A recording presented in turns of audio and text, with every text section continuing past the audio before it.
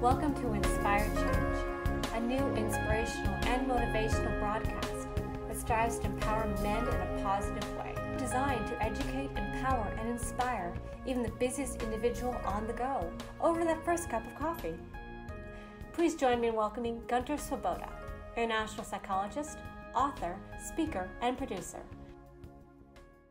Welcome everybody to another episode of Inspire Change. Now, I'm going to change tack a little bit from the last few episodes in which I really focused on turning points in many different shapes and forms. Now, this may be, for many of you as listeners, an opportunity to reflect on, could this be your turning point? Now, what am I talking about? Well, this week in Australia, we're looking at Men's Mental Health Week.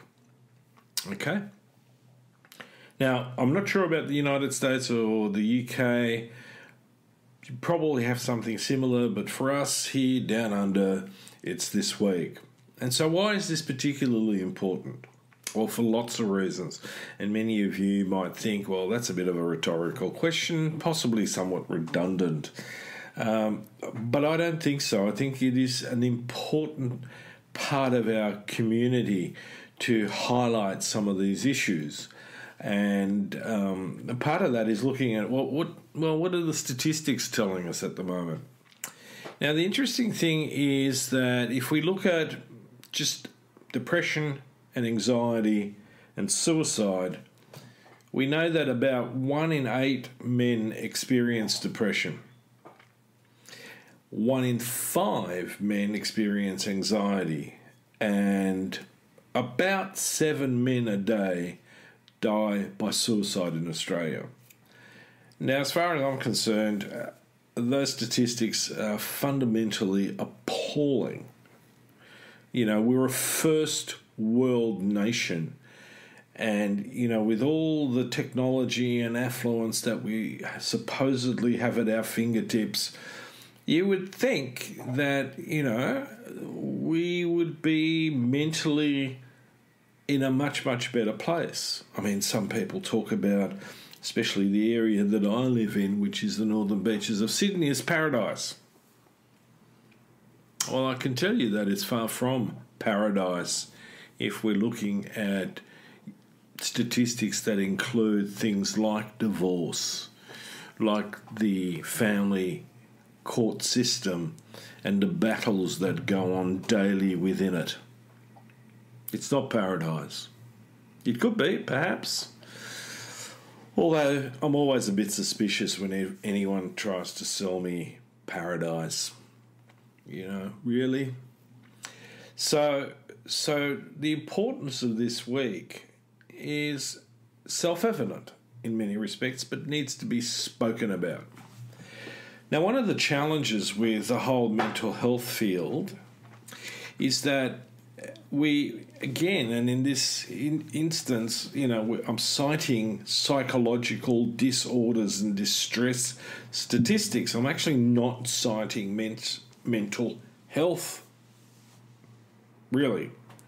I see those as two separate parts. So in many respects, I could argue that, well, actually what we're looking at in some ways as a snapshot when we start is the unfortunate psychological state that many of us as men are in, or that we experience through others. Okay, so, you know, in this context, I want to really focus on some of the positive things or constructive things that are important for us to change those statistics.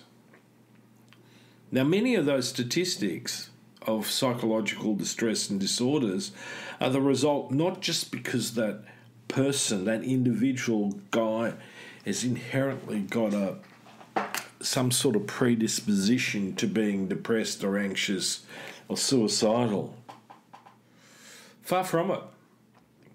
And in Philip Zimbardo's framework, I would argue that for most part, most human beings, most men's disposition is not to be mentally, psychologically distressed or disordered. much of it arises through situations. My daily work with people in therapy and in counselling and in coaching tells me that.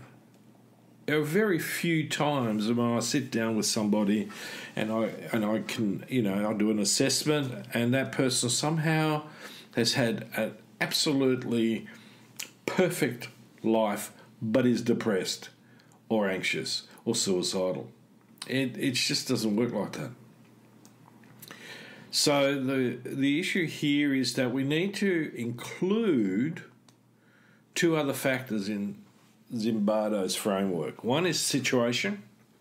So what situation have I been exposed to that makes me potentially at risk of depression, of anxiety, or of suicide? And the second bit, and this one is where we are so reluctant to engage, and that is the system that we are brought into this world of is flawed, it's toxic.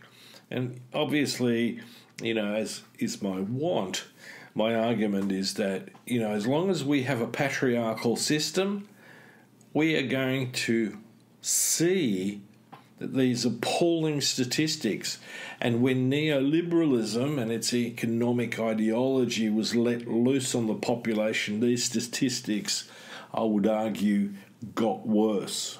What we did better, firstly, was to identify the issue, and secondly, talk about it, and work at destigmatizing psychological distress and disorders.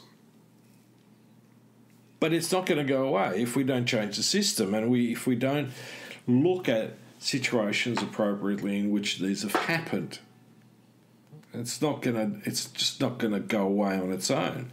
It took us 10,000 years to get here, and we worked bloody hard at doing that. So if we're going to be really truthful about men's well-being and men's mental health, we need to have a system that rids us of the shackles of patriarchal socialisation that ultimately leads us into distress and death. You might go, boy, that's pretty dramatic. And I'll go, well, yeah, it is. Because not only does it lead to suicide, but it leads often men into situations like war, terrorism, and so on. Most terrorist groups are fundamentally patriarchal. They're territorial, they're hierarchical, they're acquisitional, and they're competitive.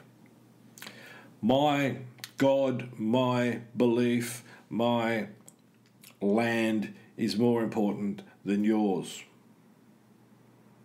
And therefore I can do whatever I need to do to shore up my territory, my position, whatever it is that I've acquired.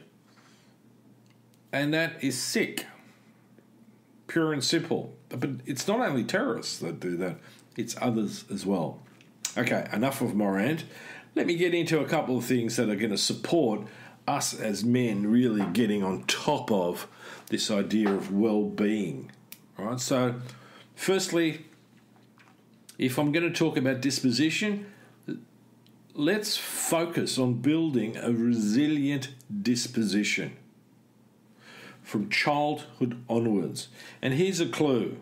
The Jesuits knew this from eons ago. They said, give me the boy before the age of 7, and I will give you the man. And that's true then as it is now. So how does that work? Well, a lot of it hangs on the shoulders of us as parents, whether we like that idea or not. Ultimately, my parenting has a monumental impact on my child's capacity to be appropriately attached to adults, but also then later on to peers and partners, and then parent again. Now, as an adult, what can I do to build this resilient disposition? Well, firstly and foremost, in a society that believes 24/7 activity is the thing, you need to build some good sleep habits, and you need to get enough of that sleep. You need to exercise. The number of teenagers that I see who either over-exercise or under-exercise is phenomenal. But a lot of them under-exercise because they spend 12, 14 hours on a games machine, a PC or a PlayStation or whatever it is. And they certainly don't get good exercise. They certainly don't get good sleep either. The other part of it is if we're going to really look at resilience, we need to learn effective relaxation exercises.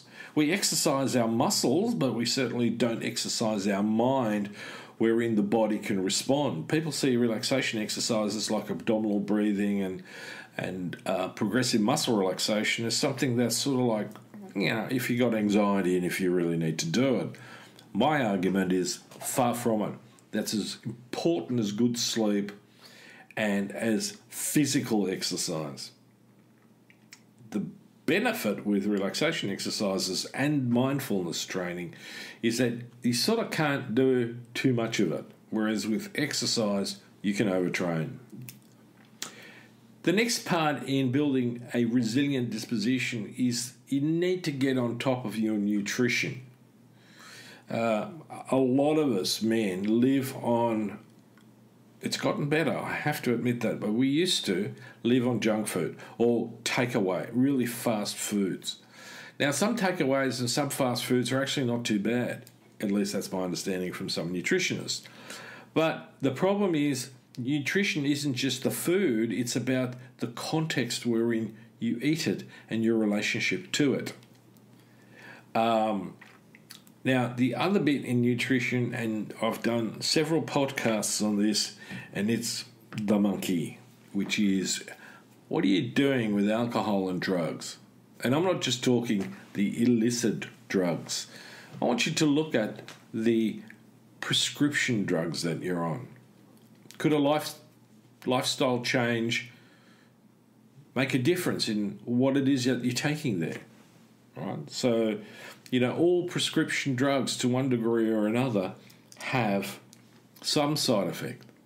Now, don't misunderstand me, and if you want to make any changes, the first step for you is not to listen to me on a podcast, but to go to your GP and to discuss it, and then also check in with yourself about your mental state.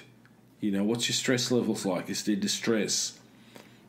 Is there a particular predisposition? Have you suffered from trauma, whether that's childhood trauma or adult trauma? So once you've got that nailed, the next step is start practicing to become a psychological ninja. What does that mean, right? Well, the thing that I always point out is we need to become more self-aware. And in the days of the computer, the screen, the smartphone, which actually is a dumb phone, we're not that good at self-awareness. I can't tell you the times that I've come up to an intersection or somewhere and someone's been staring at their phone and almost and sometimes have walked into my car and then try to give me lip about it. Get your head out of the screen. Stop wearing earpieces all the time.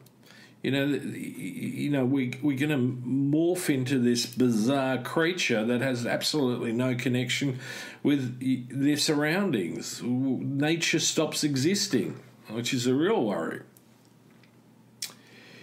You also need to practice being flexible. Flexibility is really important. Why? Because it's a precursor and inherent factor in being adaptable.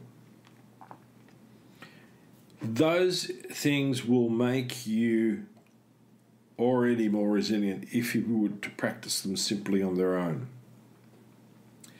Now, another point that I want to bring up is that if you really want to get on top of this, then you need to work on being the best possible you.